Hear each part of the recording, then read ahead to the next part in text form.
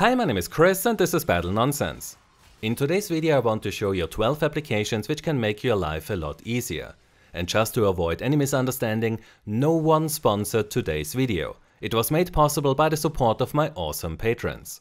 So with that out of the way, let's dive right in and start with Fancy Zones, which is part of the free PowerToys collection from Microsoft. The Snap Assist feature in Windows 10 allows you to organize the space on your desktop more efficiently. But when you have an ultra-wide monitor or use a monitor in portrait mode, then the Snap Assist isn't that useful. With Fancy Zones you can create custom areas on each of your connected monitors to snap applications to. So when I press and hold the Shift key on my keyboard, I can snap any application to one of the areas I created in Fancy Zones, which allows me to take much better use of the available space on an ultra-wide monitor as well as on a monitor in portrait mode. And if you like, then you can even have Fancy Zones automatically move applications to the last known zone so that they always open up in the same location.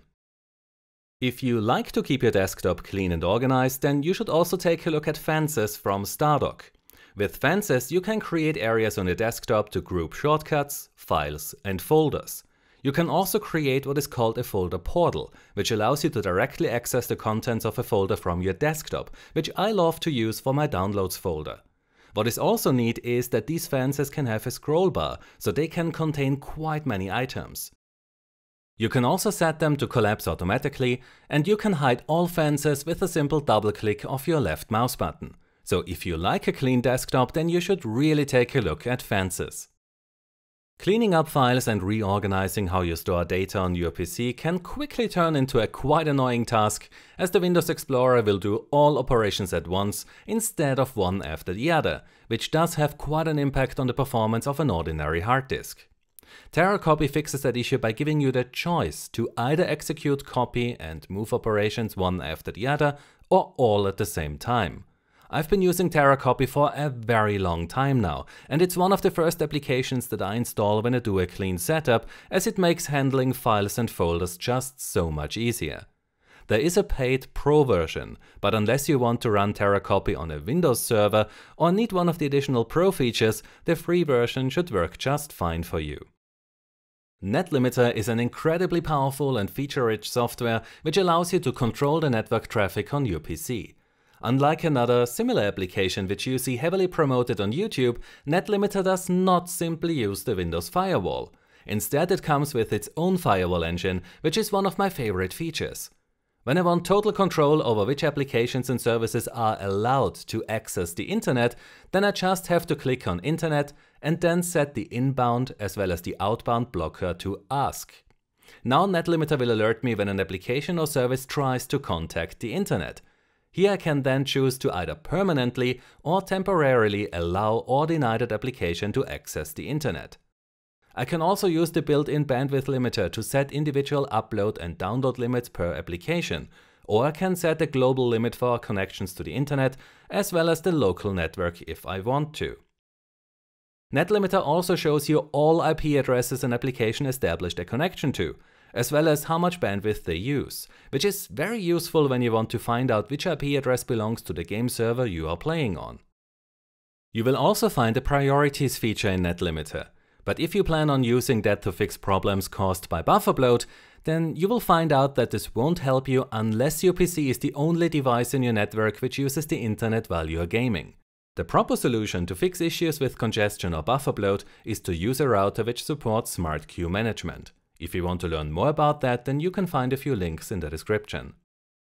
When you install a new GPU driver or get a new graphics card, then it can happen that an old driver causes issues.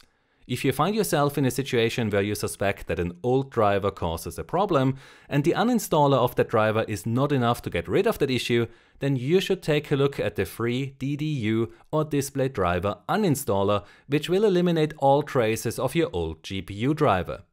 I use that software quite a lot when I test different graphic cards or driver versions, and it helped me out many times in the past when I ran into an issue that was caused by leftovers from an older driver or when I switched between AMD and NVIDIA GPUs. Over the past few years, Microsoft improved the audio options in Windows 10 quite a lot, as you can now change the default input and output devices per application. So if you use, in example, NVIDIA's Shadowplay to capture your gameplay, then you might have experienced the issue that the audio from Discord or Spotify is also part of the recording.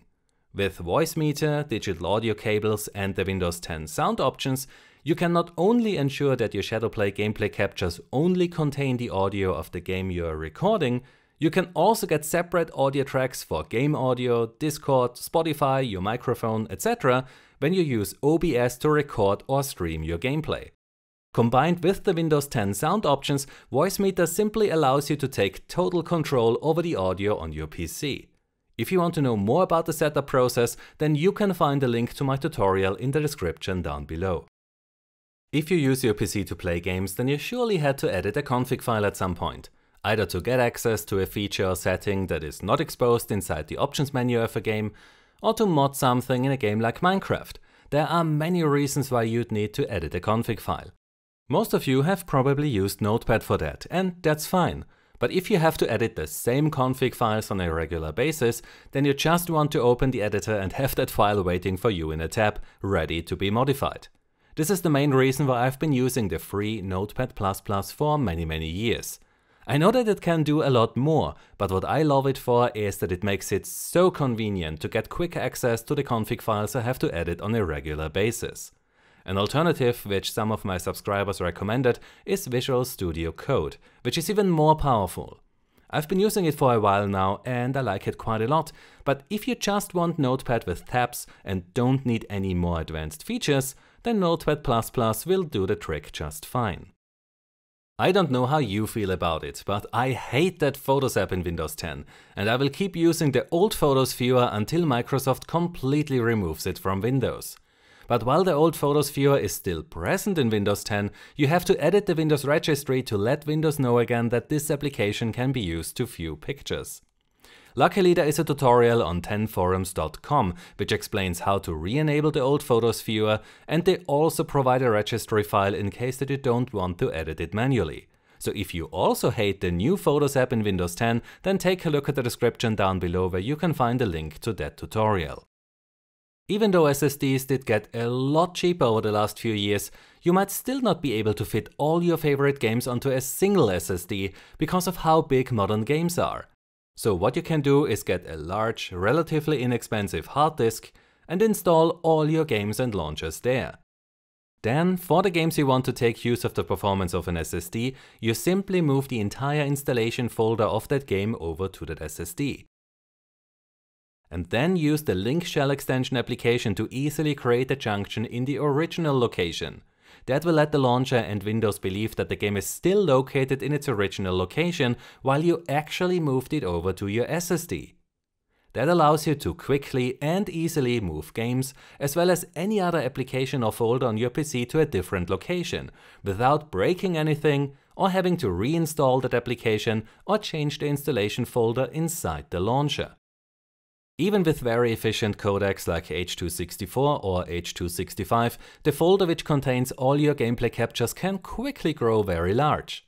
In most cases, you only want to keep a small section of your recording where something interesting happened, but cutting the video is usually very annoying, as most video editing applications will re-encode the video, which can take quite some time and might also lower the image quality of the video. The free avidemux makes this process very fast and painless, as it allows you to cut videos without re-encoding them. You simply open the gameplay capture you want to cut, select the area you want to keep, and export the video. That way you can quickly and easily free up a lot of space on your hard disk. ShareX is an insanely powerful, yet free screen capture tool which can dramatically speed up your workflow. You can easily customize the area you want to take a screenshot from, you can do some image editing, and, the feature that I love the most, ShareX can upload the captured image and provide you with a link to that image. So if you have to create screenshots, then you should definitely take a look at ShareX. Unless you think about using it to create screenshots of games running in exclusive full screen mode, as that will in most cases result in a black image, because ShareX cannot do the complex hooking which is required to capture a screenshot when a game is running in exclusive full screen mode. So for game captures, you still have to rely on other applications. And last but not least, the MSI Afterburner and RTSS, which is included in the installer of MSI's Afterburner. As you know from my recent videos, RTSS is a very good frame rate limiter which provides stable frame times while not causing a massive input lag increase.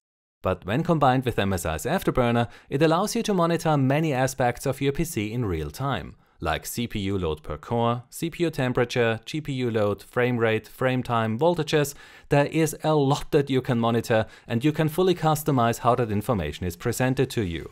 So if you want to troubleshoot issues like frame pacing, find out if you are CPU or GPU bound, or if you just want to optimize and tweak the settings in a game to make it run smoother and be more responsive, or if you want to do some overclocking, then you really have to take a look at MSI's Afterburner.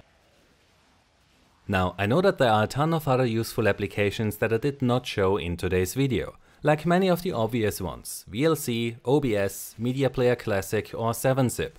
But if you know an application which you think is underrated, then please leave a comment, as I'm always interested in software which can further optimize your workflow or provide a better or unique approach to tackle a specific task or use case. And that's all for today. Big shout out to my patrons for their support, which allows me to keep making videos for this channel. If you enjoyed this video, then please give it a like, subscribe for more, ring the bell to get notified when I upload my next video, and I hope to see you next time. Until then, have a nice day and take care. My name is Chris and this was Battle Nonsense.